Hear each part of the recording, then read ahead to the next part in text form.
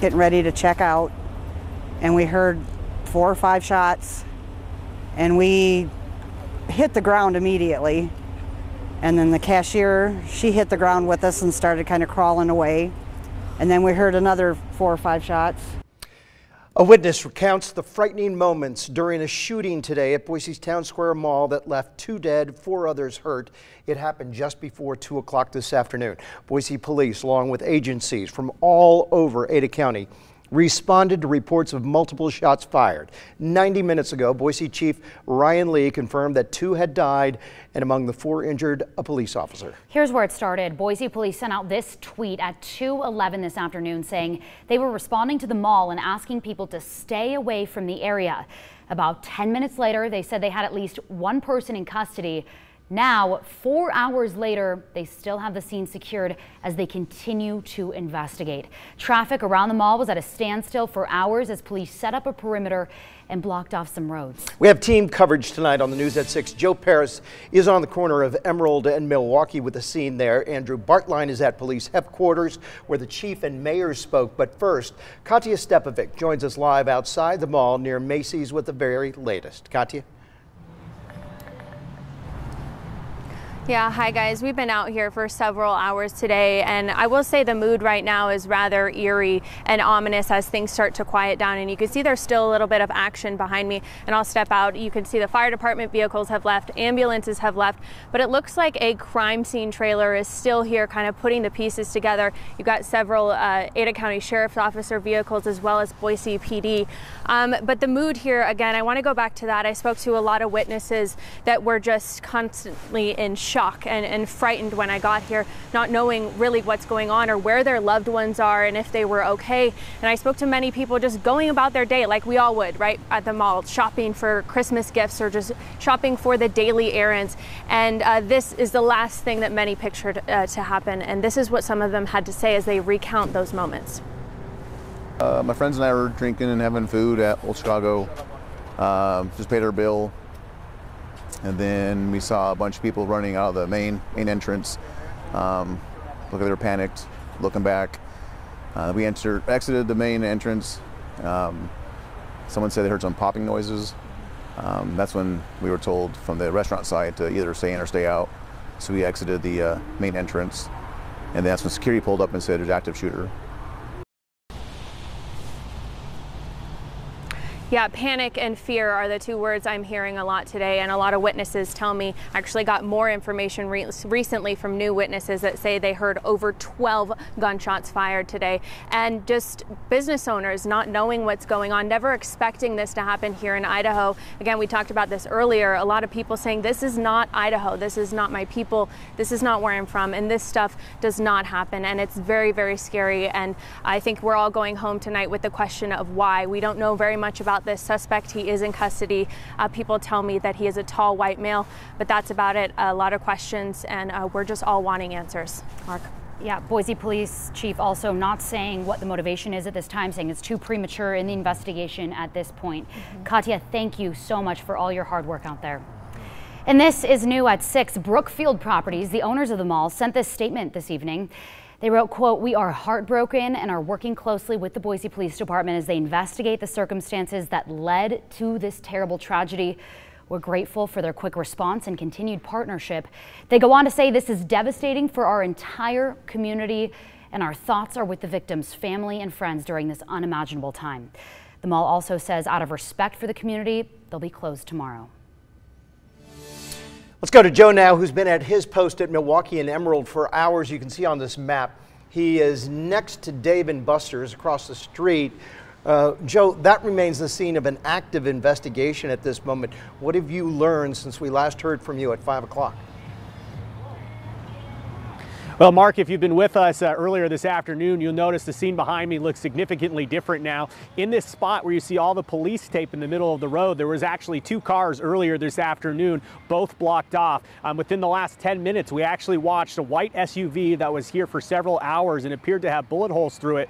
We watched what looked like non-police people come in, go through the car with police, and then actually drive that car out of here. It is unclear who those people were or how they're involved in this situation. Again, though, it looked like They were not law enforcement, as they were dressed in street clothes, and officers were working with them to go through the car.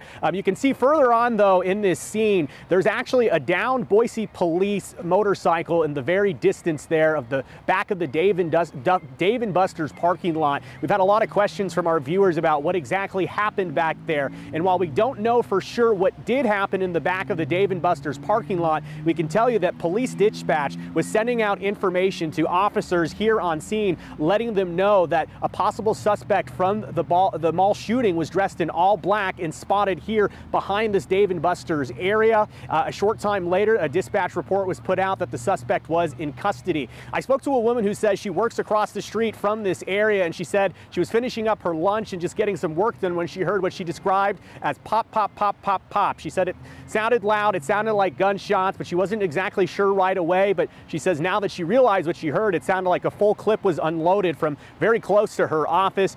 She said that she and some coworkers came out here just to see what was going on, and at that point, very quickly, she said the entire area was surrounded by Boise police officers. It's interesting to note, we've watched officers and investigators go through this entire area, even across the street into the Target parking lot, with metal detectors and really searching for something. If you are in the area, or if you've seen some of our video, the entire Target parking lot, a large section of it, it's also blocked off, and people were asking if the incident bled over into the parking lot, if there was another incident in Target. Well, we can tell you what we're led to believe is that officers are looking for evidence. They're looking for something related to this entire scene. Again, with metal detectors, we saw them walking through, trying to just pick up a signal on anything. We also watched a group of police investigators go through the entire parking lot, car by car, trying to see if they could find anything. Again, we're assuming they're looking for bullets or bullet casings. Another thing that we did notice in the back of the Dave and Buster's parking lot is that there was a lot of evidence markers in a really concentrated area. I'd say about a dozen of them for what I could see across the street. And while we don't know exactly what those evidence markers are marking, I can tell you from previous experience, we can say that if officers, for example, do have a large collection of evidence, maybe bullet casings, maybe something like that, they mark every single one specifically and take pictures so they can know where that casing was and how it was related to the entire incident.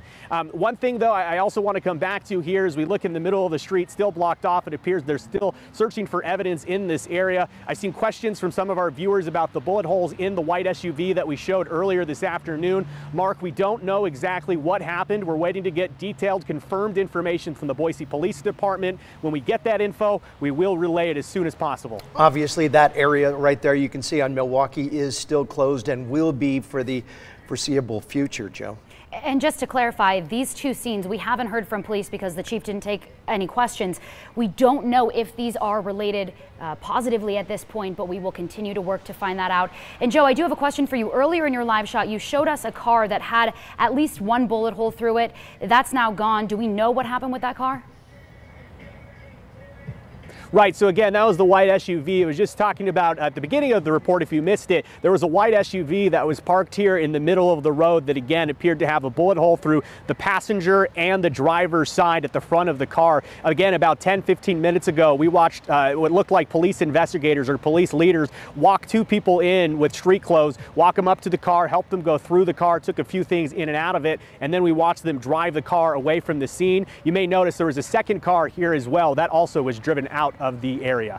Okay, Joe, thank you so much. Well, you just alluded to the fact there was a press conference today. Andrew Bartline was there this afternoon when that took place at 4:30, live on our 4 o'clock show, when Boise's police chief and Andrew, a very emotional mayor, addressed this attack. What more can you tell us about that?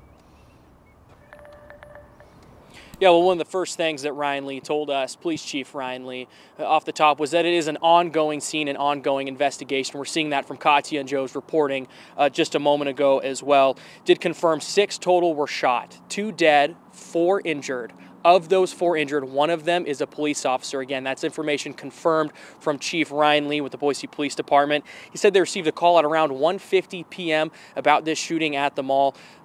Boise police then promptly responded. There was a man on scene who was a suspect. They exchanged gunfire. That's how that officer was injured. And that suspect that Boise police exchanged gunfire shots with has been put into custody. They do believe he's acting alone, though they said they're still sorting through the mall, clearing it out, ensuring that that is true. But that is the police department's belief. Last we heard from Chief Lee that that suspect was acting alone. Now, they couldn't speak to any motivation. We know there are many questions. A lot of people tried to ask questions, but because it is an ongoing investigation, the Boise Police Department would not answer any questions.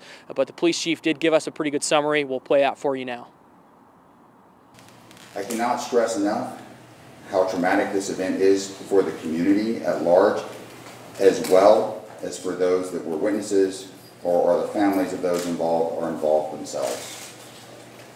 With that said, at this time, we're aware of at least 6 people that were injured during this incident. We are working to notify the families of anybody that was injured. Amongst the injured includes 1 police officer, and we are sad to report that at least 2 people were killed in this event. We would ask that the community at large keep their families of the deceased in their thoughts, and that they also respect their privacy of any of the immediately affected. Now, because there was a shooting with a police officer, that portion of this will be investigated by the Critical Incident Task Force. Pretty standard protocol, what we've seen here in Idaho. Additionally, the rest of this will be investigated by the Boise Police Department. Now, Mark, you mentioned off the top here that Boise Mayor Lauren McLean spoke to this as well, and Katya told us earlier in the show, too, that people are really shooken by this because, you know, this is Idaho. They're saying this isn't my home. This isn't the state I grew up with. We're not used to seeing this kinds of stuff around here, especially in Boise. And the mayor spoke to that as well. Countless people found themselves in a situation they never would have nor should have expected. As we think about those that were hurt today, my heart goes out to those who sheltered in place, those who saw this crime, those who weren't sure if they'd see a loved one again, or who knew that they had someone they cared about in the mall. And on that, I want to reiterate what the chief has said. People still in the mall are safe. People in Boise are safe. Your safety is our priority. Now, hearing a lot of emotion from the mayor there, connecting with people, as this is something that has really hit the community hard. But this is all the information that we were able to get confirmed from Police Chief Ryan Lee here today at this press conference. All the other information we've been able to collect has come from Katya and Joe out there on the streets at the scene. Again, no questions were answered because this is an ongoing investigation. Mark, Morgan. Andrew Bartline reporting live for us tonight. Andrew, thank you.